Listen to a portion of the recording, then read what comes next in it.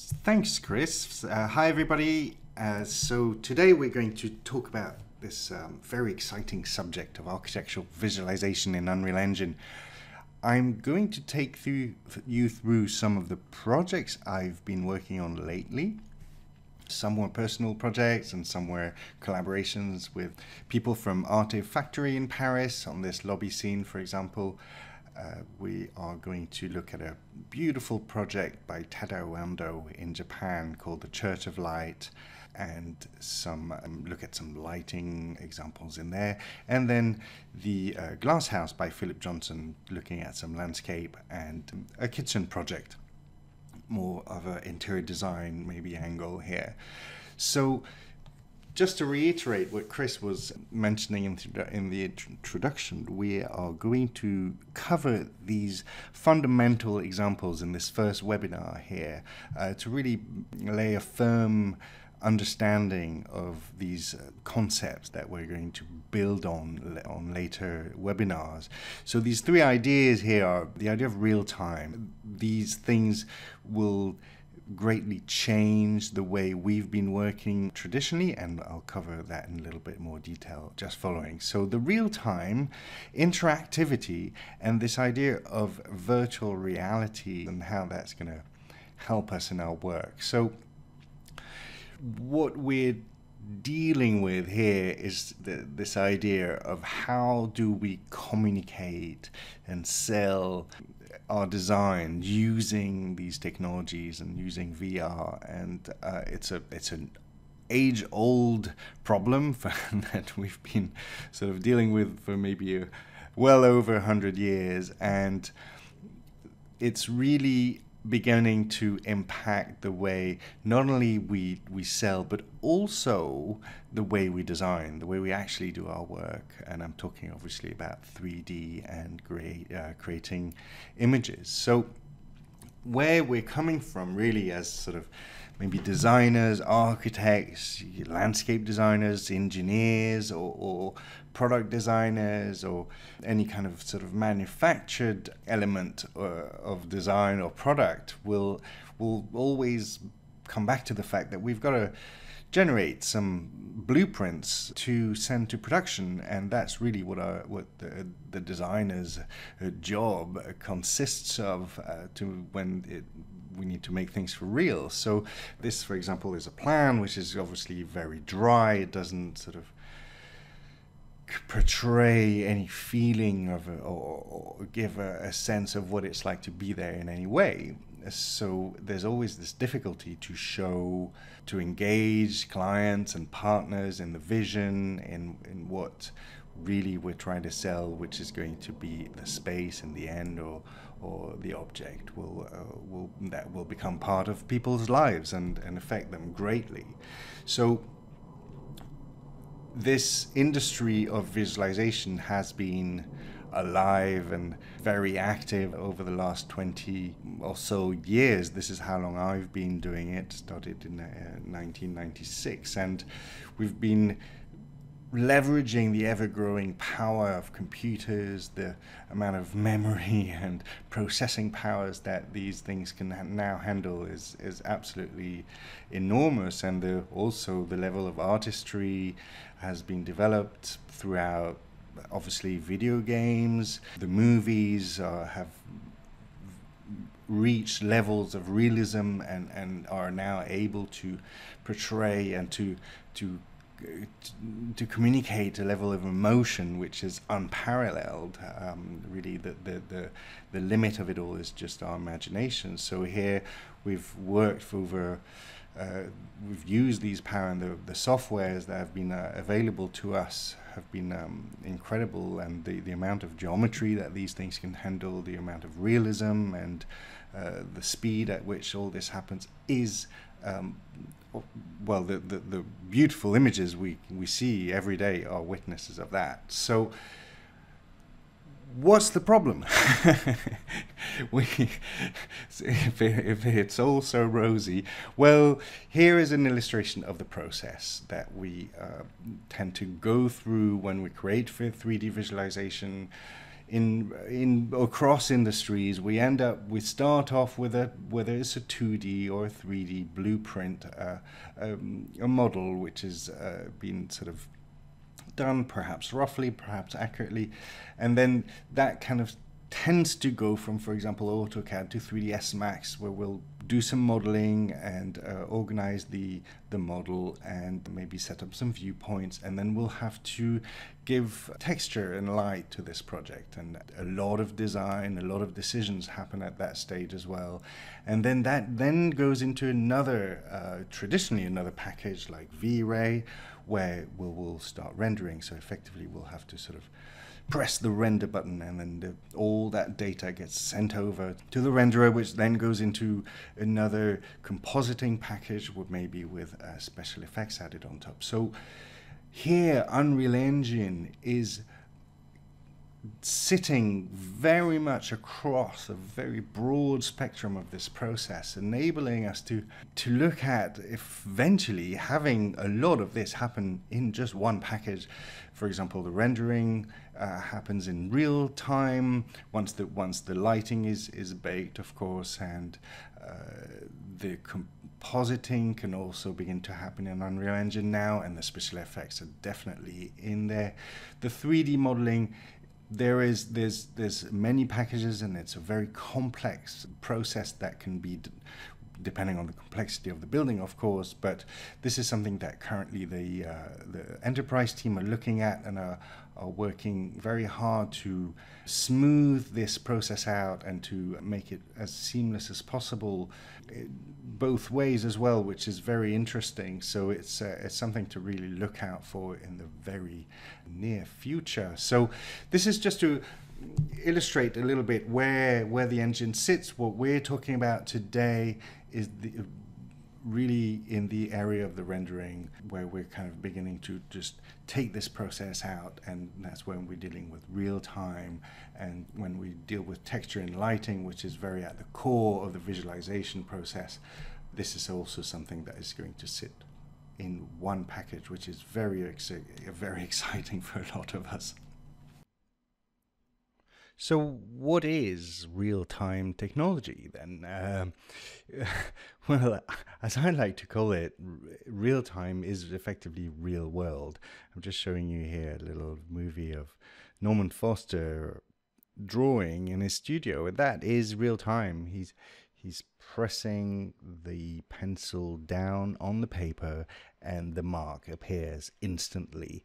The world around us is real-time, and this is what we expect. This is what we're used to in our daily life. So when we work from a computer, we expect this same real world time, effectively, which is instant, to happen.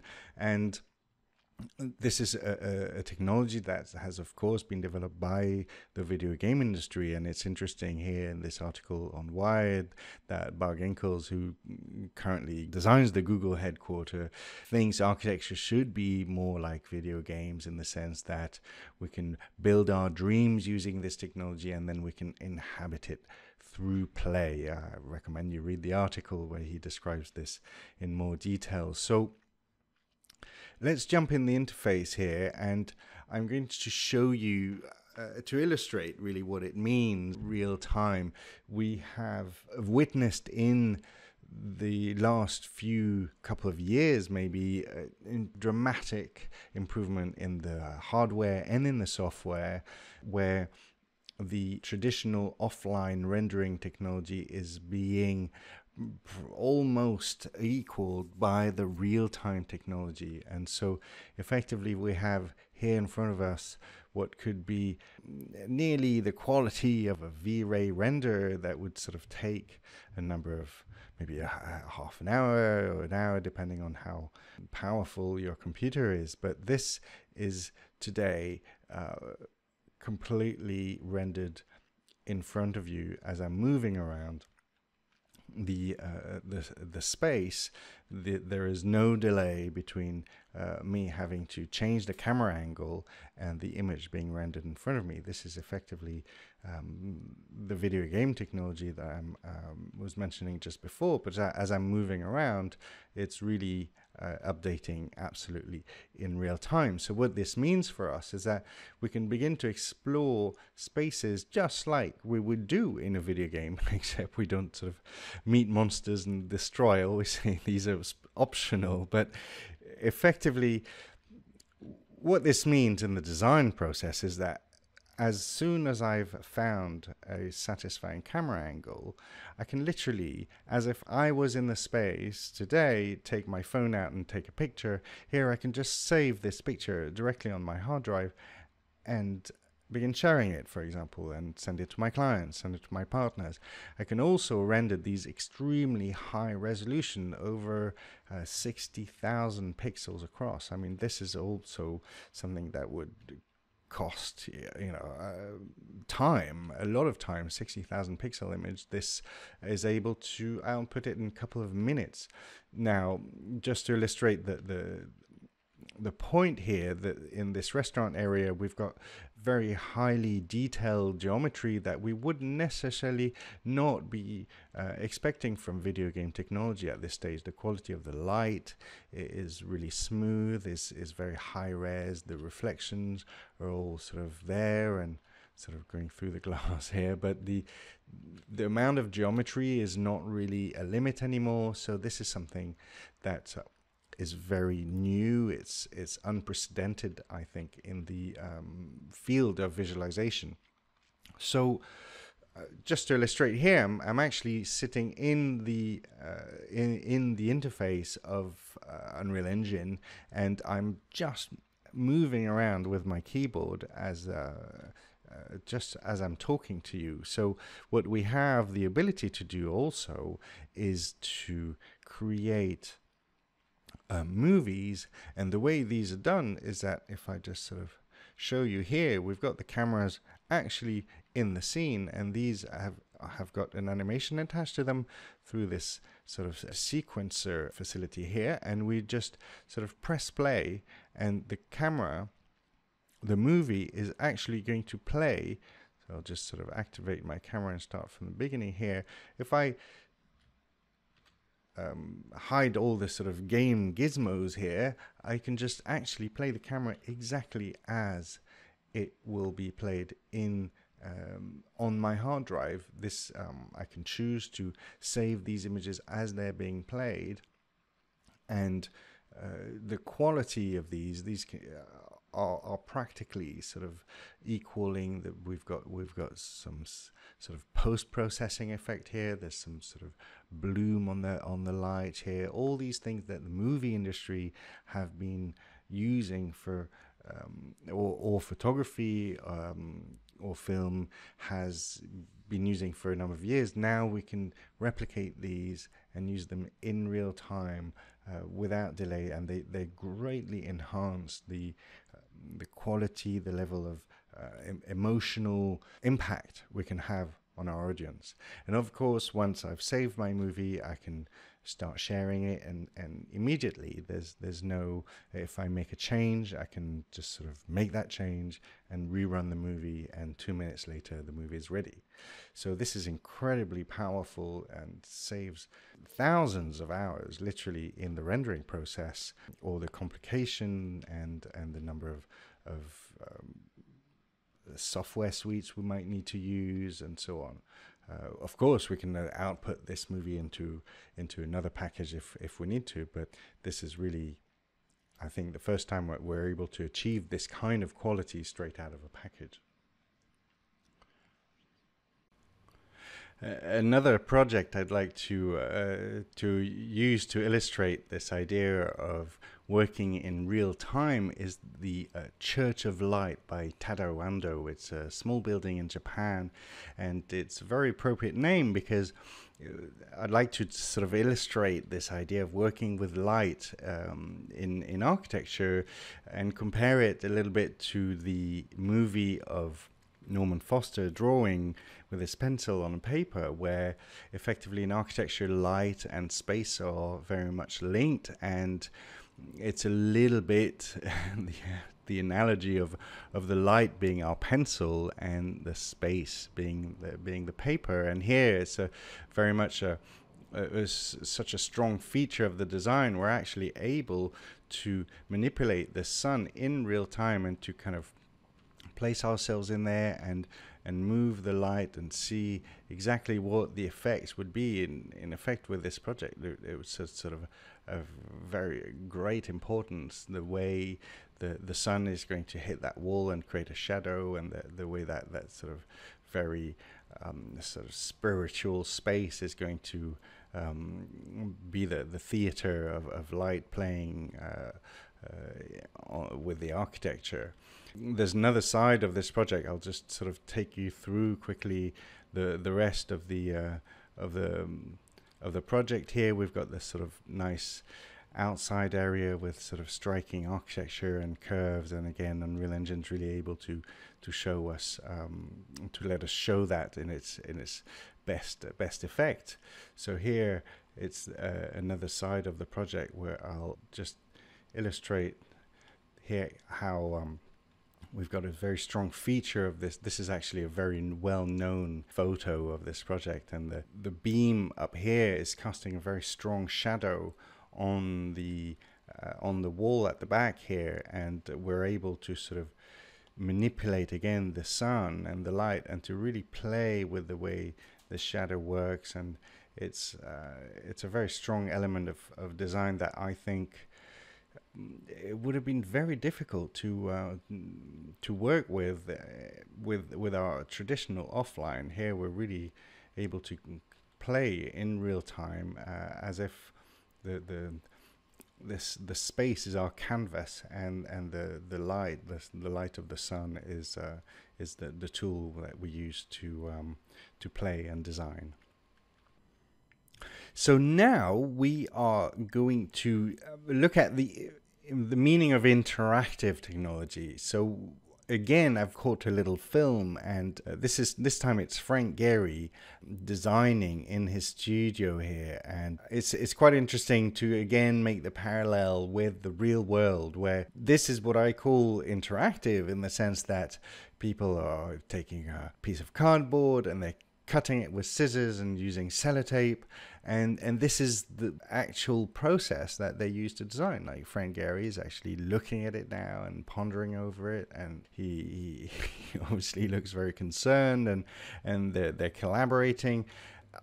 I'd like to really sort of reiterate the fact that in our interaction with the computer, we are effectively wanting to recreate these real world situations where we're able to look at an object and interact with it. So what that translates to in sort of our realm of interaction with the computer is that we will expect something to react when we act upon it.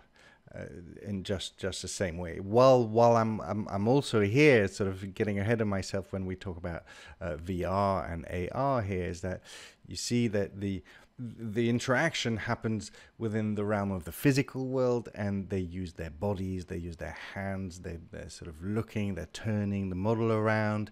Here he's sort of using his hands to sort of place an object, and he doesn't like it and throw it away. I think it's quite fun, and it just seems all completely obvious to us, but it's important to point out within this presentation.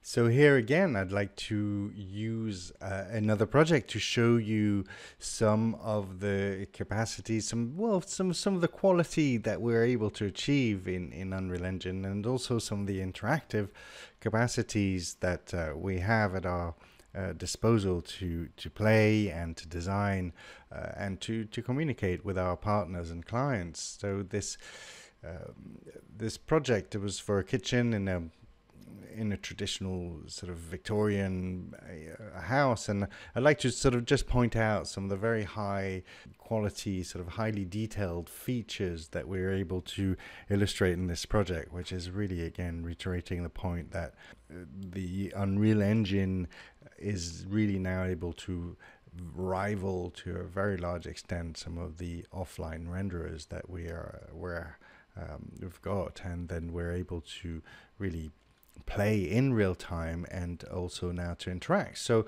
just to show you the things, for example, we can do with the worktop here.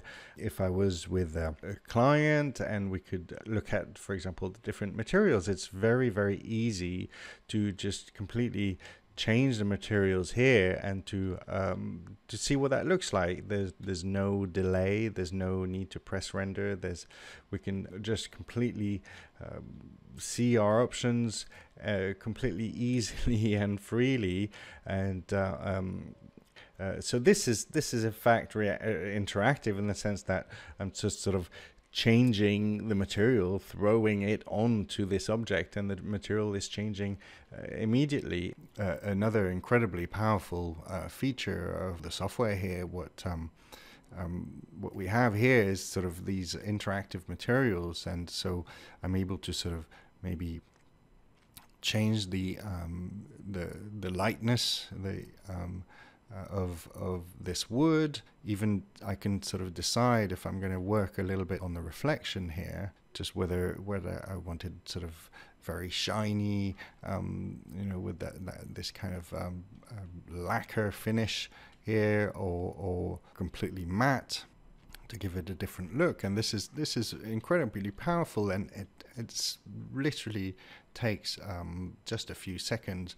And this I'd like to really point out that this particular type of reflection, this sort of blurry reflection, is what we'd call in a rendering jargon, would actually take a long time.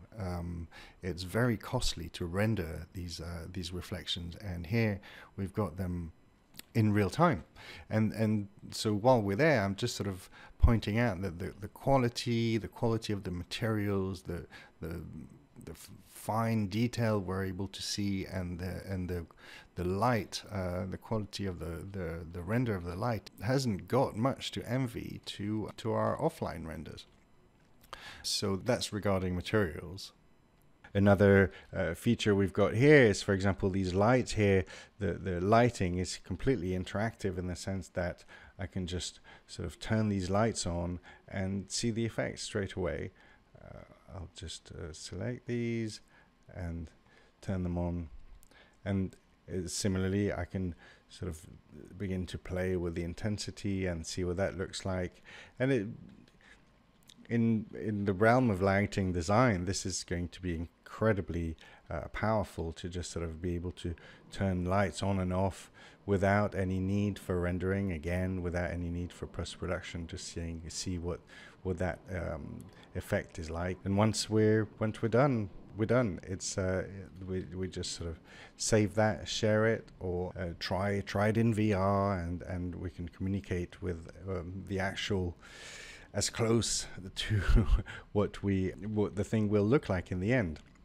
So I think this is really greatly going to change the way we design and interact with it with our teams and clients.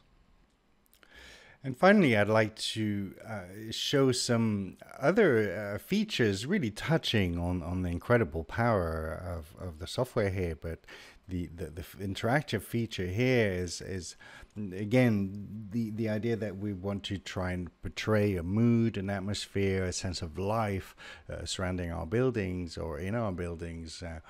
Here I'm using the Philip Johnson glass house in Connecticut in America, and we've got a landscape. So this is an exterior scene, and we've got this sort of the ability to have the leaves flowing. So it's giving this sense of life, and the sun, the shadow is also moving. We've got little sort of cute little flowers swaying in the wind here, and it's all to a very great degree of realism, of atmosphere. And we've got an enormous amount of data here in the scene, trees, very high poly, and the house sort of sits here in the landscape, and we've got a very strong sense of atmosphere. So if I just go into the interface, and we're able to use this incredibly powerful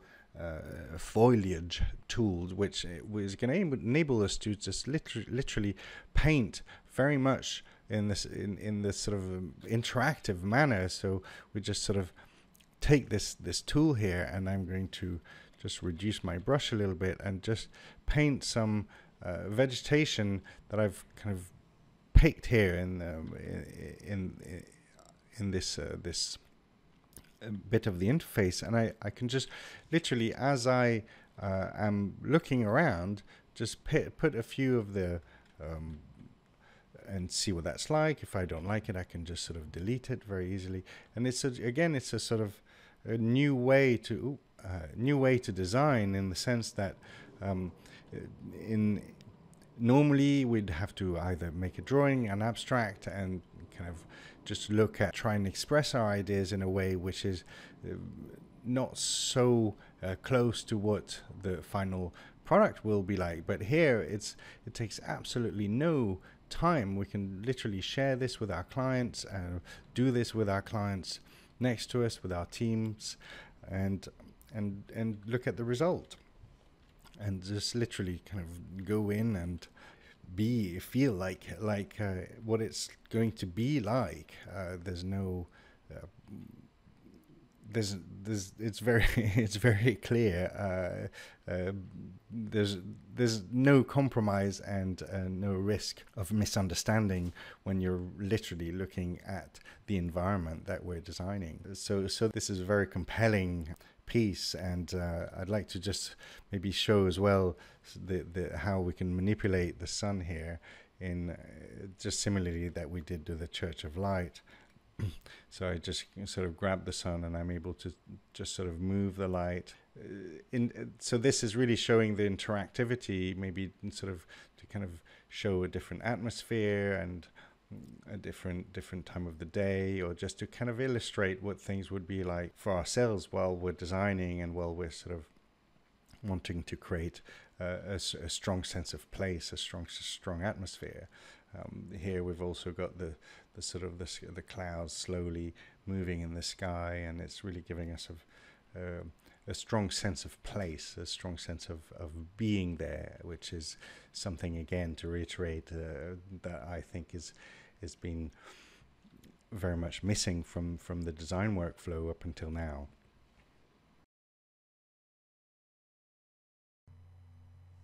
So now on to our third sort of big idea and concept is the all-encompassing virtual reality and augmented reality. So of course we've heard so much about virtual reality, and so what is it? Well, it is really all of the above, what we've just been talking about: interactive, real-time, all these things happening instantly and reacting to our action upon the world. But it happens within the realms of these goggles we can wear on our eyes. So obviously the standard way is to look at a screen and play on the screen using controllers, and the technology, including mobile technology and these new headsets developed by HTC Vive. Here we've got Oculus and Sony, and the Samsung Gear VR, which works on mobile, and many others developed by Google, and other small and large companies have developed these headsets, which work effectively by giving us one image per eye, giving us the illusion of something in 3D in stereo, effectively. So we get this sense of distance, we get this sense of real world, of almost something physical, I would say. And the addition to that is that here we've got stereo in our vision, so for the eyes. We've got also 3D sound, so effectively what that means is that when a sound happens, it can happen all around us, whether it's behind us, above us, and it really gives us a very strong sense of presence, of being there. And what you can see is on this image here is the lady is actually using these controllers, which are really beginning to act like our hands. So some of these controllers give us the option to pick up and to use our hands, our fingers, and it really is becoming something which is showing how we can begin to use our body. So I refer back to the little video that I showed you of Frank Gehry when they were sort of using their body, using their hands and turning the model around, and it was a physical interaction with an object. This is really what we're tending to do, to use our bodies, and the potential of this is huge in the sense that are we meant to sit at our desk, staring at a screen, using a mouse, effectively clicking? The only thing that needs to be moving is our index finger.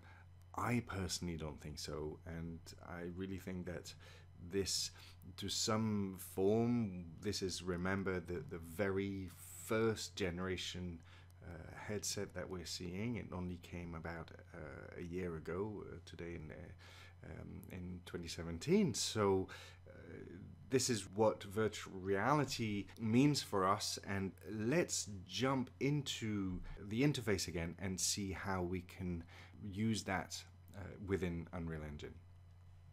So here I am inside the model of the kitchen, and I'll just click out of that, and so I'm actually in the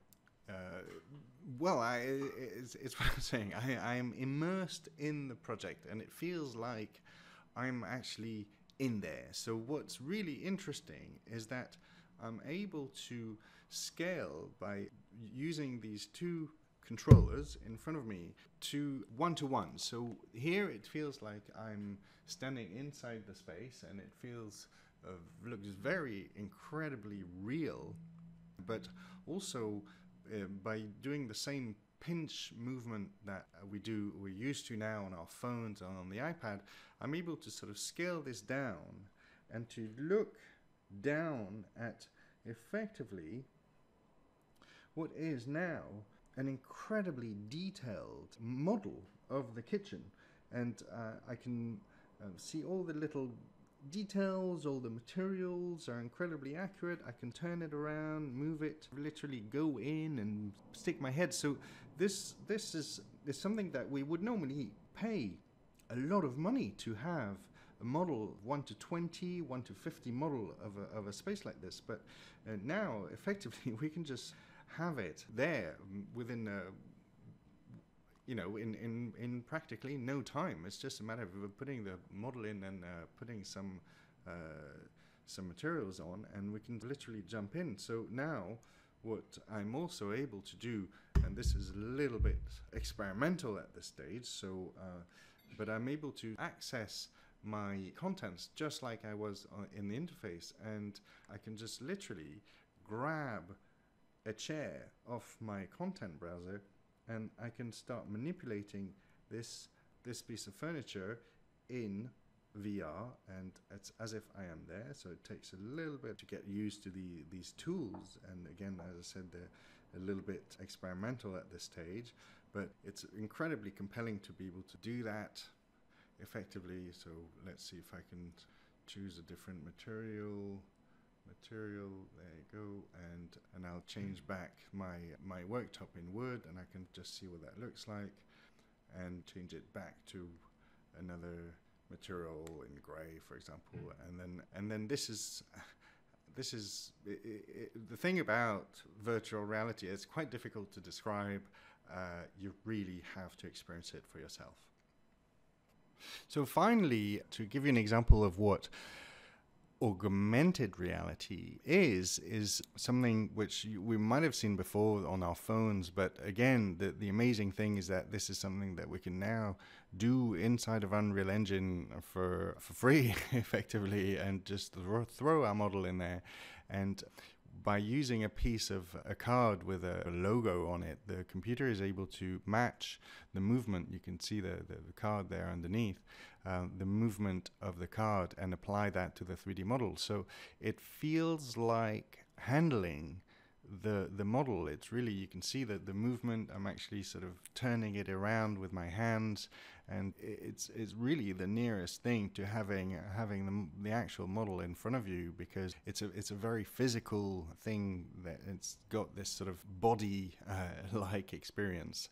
So if I go back to this Church of Light example, the reason why I would sort of choose to use Unreal Engine for architectural visualization today is really the idea that, well, first of all, it's free. It's quite an attractive price point, but it's really the sort of the render quality we're able to achieve. I'm just sort of walking around the project now, and the level of realism is really breathtaking. I would say I can't stop being amazed by the beauty of the light we're able to achieve, and the materials and so on. So the level of interaction, the level of quality we can get to in the materials as well is incredibly powerful. The material editor takes a little bit of getting used to, but once you get the hang of it, it's very, very easy and very user-friendly and very, very powerful. So in all, it's different workflow than offline rendering, and it's quite simple once you get the hang of it. And the other thing is that there's a very, very large community of people using it online. There's an amazing amount of YouTube tutorials and on forum, and Epic Games have put together this thing called Answer Hub, which has got the answer to practically every problem you could possibly have.